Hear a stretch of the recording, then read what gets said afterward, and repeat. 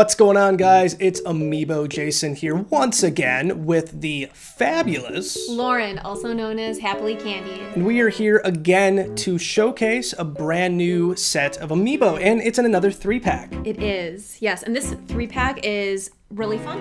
I like it. So this is the Mii Fighter 3-pack, which includes the Mii Brawler, the Mii Gunner, and the Mii Sword Fighter. It's coming to Toys R Us tomorrow. That is the November 1st. Yes, November 1st. And it is going to be a very, very cool pack. First and foremost, we kind of want to showcase the box. I'm going to go ahead and let you do that. Yes, this one is, like I said, a really beautiful box. Very nice color contrast with the red, orange, and blue. It really accentuates the features of all three Amiibo inside the boxes. And they're all, their poses really stand out in here. Oh, yeah. And I like them.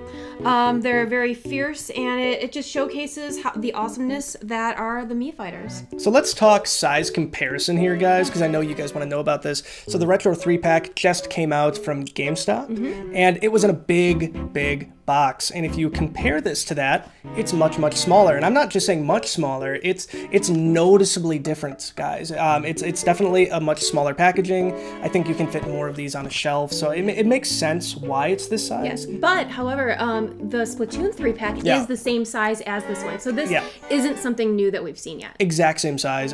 What bugs me about it to a certain extent is I like consistency. I like to display these things and have them kind of have like an equal depth, if you know what I mean. Is at least for the Smash characters. I get that if other ones want to be in smaller boxes or bigger boxes, that's fine. But this is the very first set that kind of looks a little bit different than the other Smash ones in its size. Yeah, a little bit. But what's nice is if you want to display the 3-packs together, you put the Retro 3-pack in the middle, and then the Splatoon and the Mii Fighters on the sides, and it makes a really, really pretty display.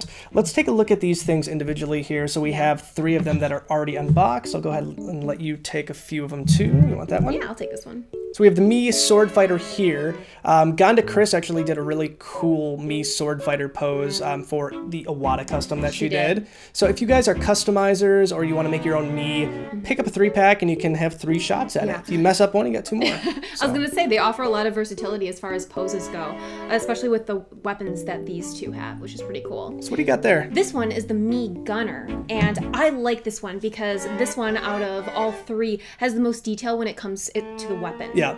And I like that a lot. So very cool, and of course it's the only girl of the group, but she's very fierce, just as fierce as the other 2. If I were to get a custom of my Mii, I'd want the Gunner. Only because it's very reminiscent of Samus's arm cannon. Obviously they do that on purpose. I get it. Very, very cool. Yes.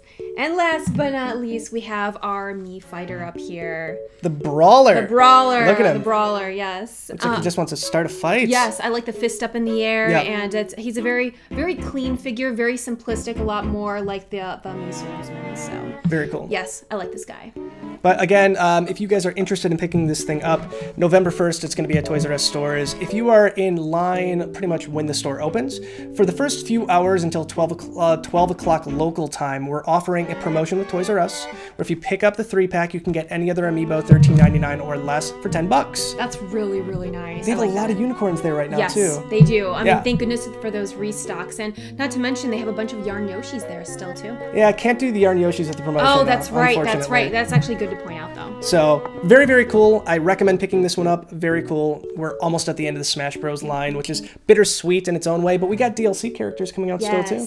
Yes. So, we're going to be doing more and more of these videos as we progress into the end of the year. We have Mewtwo coming up next, so stay tuned. Yeah. Have a good one, guys. Bye.